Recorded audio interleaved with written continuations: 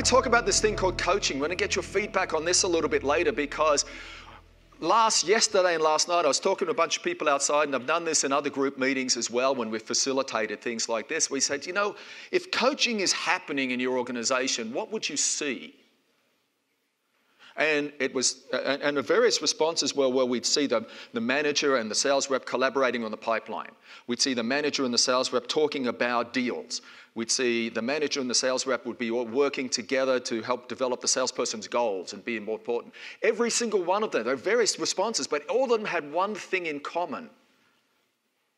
And that was, it was all about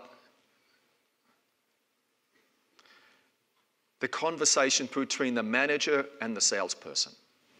How do we plan for coaching? Do we capture those coaching moments, so those moments in time on the fly, or do we have the formal coaching session? Are our coaching sessions short, or as Lev mentioned this morning, are they more in-depth? But it's all about that conversation, and how can we get better outcomes from that conversation for the salesperson and for the manager? And if it's not the salesperson, maybe it's the sales assistant, but we'll just call it salesperson for the sake of today. But if that's the case, then why is sales coaching not happening to the degree that we want to see it in every other organization? And we see that there are two other conversations that are just as critical as this. We have a gentleman in my neighborhood who's the owner of a lawn landscaping company. It's his third business, and he's looking to grow this business, and he wants to grow it to be about a $9 million business, and he wants to sell it.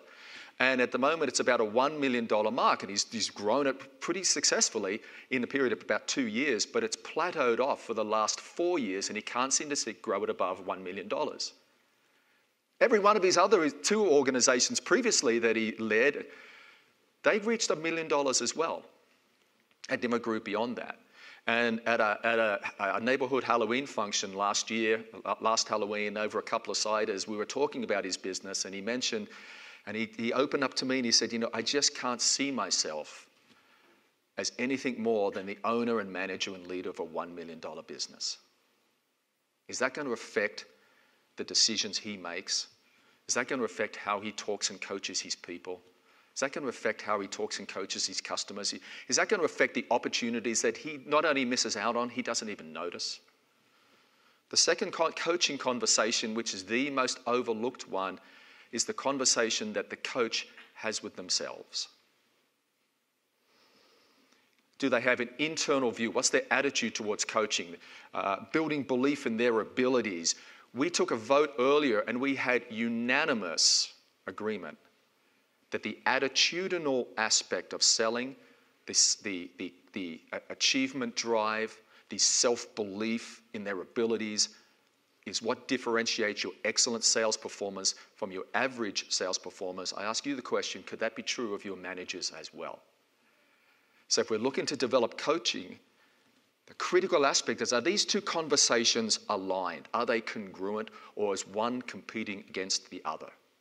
There was a third conversation too, and that's the conversation that the manager has with her coach, with his coach, or with their greater organization. So many managers, and we're working with an organization now that has over 1,100 managers, and one of the consistent things that we hear in this financial services firm is the metrics that those sales managers are being measured on conflict with the coaching that they're trying to do with their people, and the managers are caught in the middle.